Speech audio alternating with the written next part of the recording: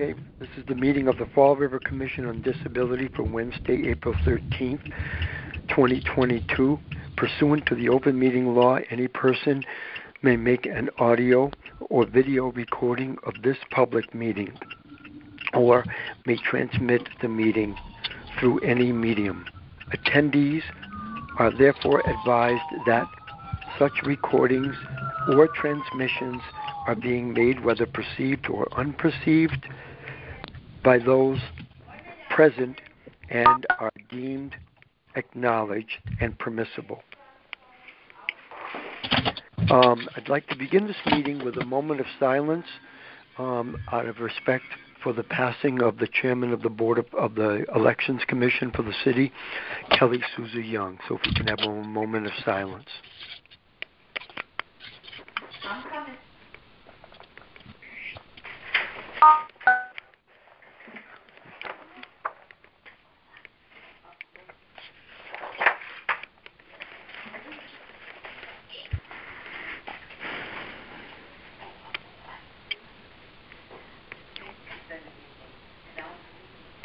Thank you all very much.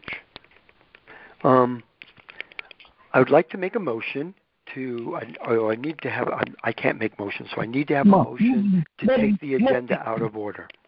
Motion to take the agenda out of order, Mr. Chairman. Hey, do I hear a second? You guys, you need to unmute yourselves. I need a second to this motion. I'll second the motion. I second it, Mr. Chairman. Okay. Roll call. Roll call is needed. Chairman Dennis Paulselli? Yes. Vice Chairwoman Debbie Pacheco? Yes. Commissioner Lisa Silva? Yes. Commissioner Danny Robillard? Yes. Commissioner Ann O'Neill Souza? Yes. Okay. Let's do the next item. Let's do a roll call.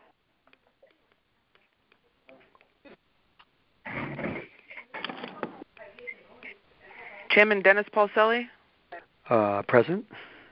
Vice Chairwoman Debbie Pacheco? Present. Commissioner Lisa Silva? Present. Commissioner Danny Robillard? Present. Commissioner Ann O'Neill Souza? Present. Okay. The next item, I need a motion to approve the minutes for the meeting of March 9th, 2022. Motion to approve the minutes of the Fall River Disability Commission for March 9th, 2022. Okay. Are there any... I second. Oh, I'm sorry. Thank you. Are there any questions or comments? Okay, we just need a roll call vote. Chairman Dennis Paulselli? Yes. Vice Chairwoman Debbie Pacheco? Yes. Commissioner Lisa Silva? Yes. Commissioner Danny Robillard? Yes. Commissioner Ann O'Neill Souza? Yes. Okay. The next item is to approve monies for the scholarship, the Fall River Commission on Disability Scholarship Class of 2022. There will be 5 schools, 2 students from each school, and they are Argosy, Atlantis, Durfee, Diamond, and Bishop Conley. And I think I got them all. 2 students each, a total of $3,000 per scholarship recipient for a total allocation of $30,000. I need a motion. Mr. Chairman? Yes. I'd like to make a motion that we allocate $30,000 for scholarships in the manner you outlined, 2 per school, for a total of 10 scholarships, $3,000 per scholarship, for a total of $30,000 for the class of 2022 on behalf of the Fall River Disability Commission. Do I hear a second to that? I'll second that. Okay. I just want to say to everybody that that everybody, all the schools met the criteria that we had for the commission. The schools made the determination based on the fact that these had to be residents of Fall River with disabilities, accepted into colleges, universities, or community colleges beginning in the fall. So that having been reported, do we have further discussion? Or any further questions? Okay, roll call vote? Chairman Dennis Paulselli, Yes. Vice Chairwoman Debbie Pacheco, Yes. Commissioner Lisa Silva, Yes. Commissioner Danny Robillard, Yes. Commissioner Ann O'Neill Souza. Yes. Okay, thank you. The next item on the agenda is purchasing of scooters by the Fall River Office of Veteran Services. I was contacted by Michaelia Brito from the Office of Veteran Services. You remember that when she came on November 10th, we asked if she needed any scooters, and she said, not at this time. Please wait until I let you know. She has let us know that she is in need of scooters. I don't know if Ms. Brito was able to make it. I know she had a meeting at 2 o'clock based on my streaming of last night's City Council meeting. So I don't know if she's able to dial in. Is she there? Are you there? Okay. Since she did come in November and gave a presentation, I did say she didn't have to be there. She could make the proposal and I would put it before the commission because she gave a presentation in November. But she said if she was able to, she would have dialed in. So she's at another meeting. It was suggested that we allocate $10,000 for the purchase of scooters by the Office of Veteran Services. I'll need a motion and for further discussion to take place. Mr. Chairman? Yep. I'd like to put forth a motion that the Fall River Disability Commission allocate $10,000 for the purchase of scooters by Veteran Services to be given to Fall River veterans as we've done in the past. We've had a good standing relationship for a number of years with the Veterans Office under the leadership of former Veterans Agent Ray Hay, and I see that continuing. I was very impressed with Michaelia Brito's presentation in November before this body. We were ready to make a motion then. She respectfully asked us to wait. She came forward to the chairman with a request, and this is the fulfillment of that request now, which we will, I believe a majority, if not all of us, were prepared to make it in November. Can I have a second? Can I have a second to the motion? I'll second that motion. Okay, thank you. Okay, any further discussion or questions? Okay, we're ready for a roll call vote. Chairman Dennis Paulselli, Yes. Vice Chairwoman Debbie Pacheco, Yes. Commissioner Lisa Silva, Yes. Commissioner Danny Robillard, Yes. Commissioner Ann O'Neill Souza. Yes. Okay. Thank you all very much. This was a unanimous vote. The next is under work group, and under ADA we do have a guest. I don't know.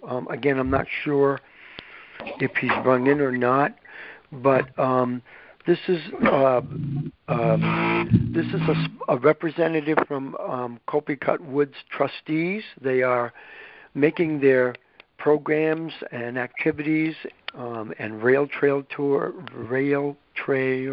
tours accessible for persons with disabilities. I reported to you last month that I had written a letter on behalf of the Commission supporting their applying for a grant by the Preservations Committee for a universally accessible project.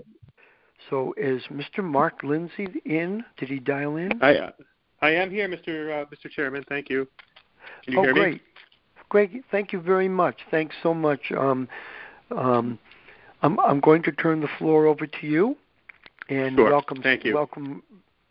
Welcome to this meeting, and thank you for dialing in.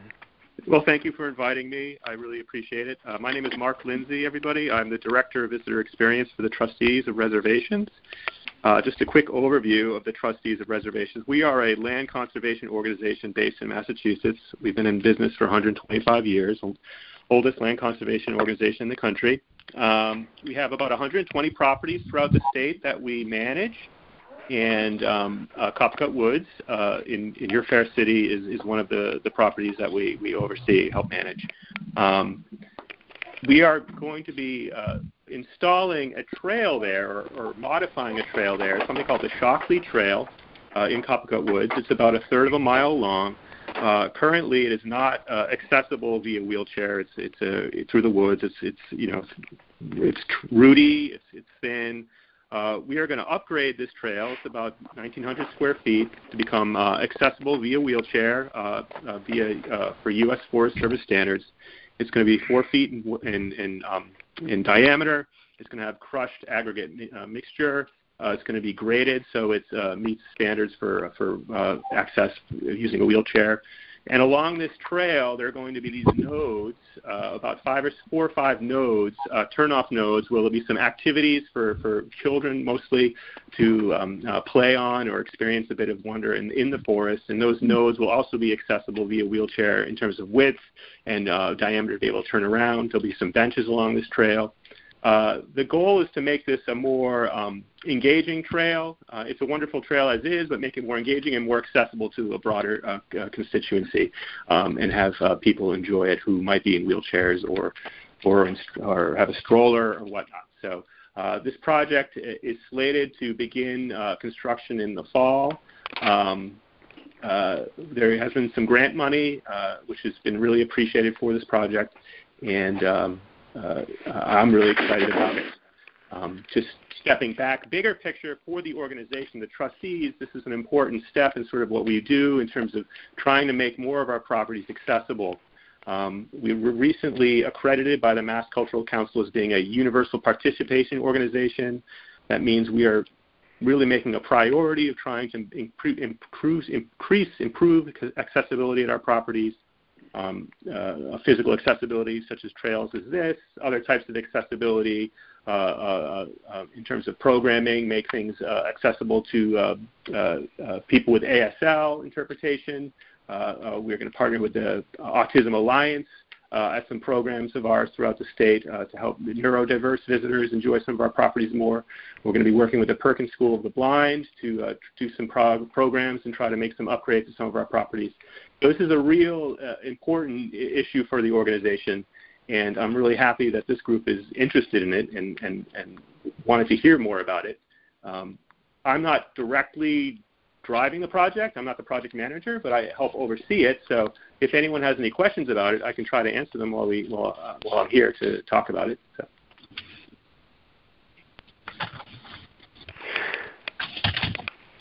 If I may, first of all, I applaud the efforts that you're making for making it wheelchair accessible, and I very much appreciate your outreach to the Perkins School for the Blind, and to deaf organizations. I think that that's really great. And you know, if there's any way we can help you in any way. I know some of the people at Perkins that you can be in touch with, and I'm sure that would be wonderful. That would be wonderful. Yeah. You know, is that Mr. Chairman? I'm sorry, who is speaking? I'm Dennis Polselli. I'm the chair of the commission. But I do have a contact at Perkins because Perkins has helped numerous communities make rail trails accessible, including not only the one in Watertown where the school is located, but in other parts of the state. So, Dennis, if we could follow up, that would be wonderful. And one of the things, you know, as an organization and trying to improve accessibility is these contacts, trying to partner with groups and with constituents to try to get user experts to help us out. So Dennis, if we could touch base after this and get the contacts, that would be very helpful. Yep. I have your email address. That's great. And if there's anyone else in the commission or on this call who is interested in the project or would like to learn more, you can share my email with them, definitely. Thank you. Yep. Mr. Chairman? Go ahead. May I ask a question? Oh, of course. Yep. Thank you. Mr. Lindsay. I hope I got that correct. I missed your name, I believe. Nope, that's correct. Thank you. Could you tell me a little bit about where the funding is going to come for this project and what the cost is expected to be, please? I don't know the full cost. It's always very expensive, I know, to do projects like this. There is one grant from the state, I know, that is leading towards this. And I think there's some help from the city as well that you guys are providing. I don't know the full scope of the cost of the project. I'm sorry, but I know it is in budget and it will be pushed forward. It's happening. So this is Dennis again. There was the request that we supported was that that you were going after a grant from the Preservations Committee. Is there an update on that? Was that a grant approved, or would you know if there's an update on that, or? I don't know about the update on that. I know the team that's managing the actual physical build-out has been working with the Preservation Committee to make sure it's in line with all of the rules about making sure. I think the Conservation Committee is the conservation piece is still something they're working out. It's going to be fine, but there's a lot of bells and whistles and things to jump through in terms of making sure it's in line with what the Conservation Committee wants for the trail to go through the woods there. Sorry, I don't have the details about that, but to the person who's asking the question, I can follow up. I can get some more information, Dennis, and send it along to try to help answer that question. How about that? Sure. Okay. So just for clarity, what we do know, there's a state grant and the Preservation Society or Preservation Committee of Fall River is involved in that process. Is that what I'm hearing? I believe so. I will clarify that for you and follow up. How about that? Okay, very good. I look forward to further details. Once I know the financial scope of the project, I may have a few other ideas or suggestions, but I can't offer that without having more details. I yield. Any other questions for Mr. Lindsay? No. Mr. Lindsay, we'll be in touch with each other. I want to make sure that we get the answers to Commissioner Robillard's question, and I want to give you some more resources too. So that sounds good. We'll do, Dennis. And thank you, Mr. Robillard, for the question. And thank you for inviting. You can also go to our website, http://www.frcod.org, for a list of all state resources that are disability related, and that may give you some resources to get in touch with. Nice. Wasn't that a good commercial?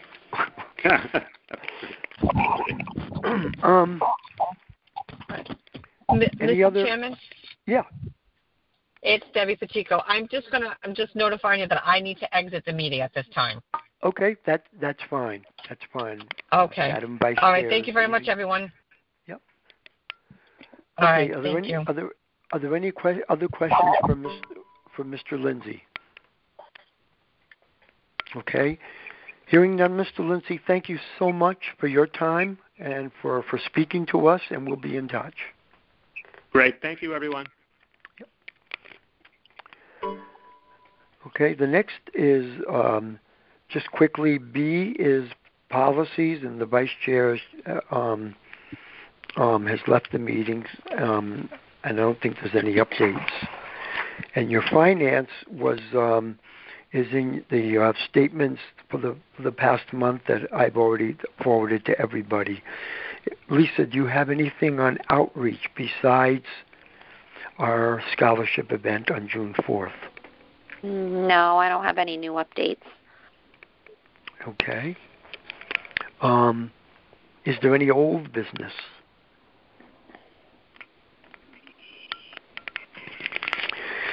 Okay. Before I get to new, well, let me do new business first. That our next meeting will be Wednesday. I think it's May 9th. May 9th Yes, 2022. And our representative is going to be from the Disabled Persons Protection Commission, and that will be on May 9th.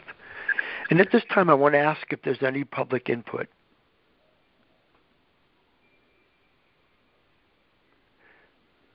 Is there any public input? And I'll just ask one more time, is there any public input?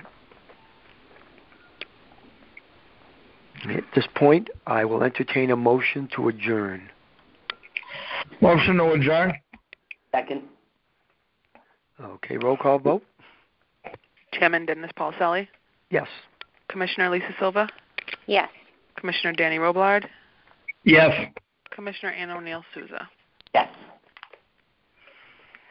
We are adjourned. Thank you.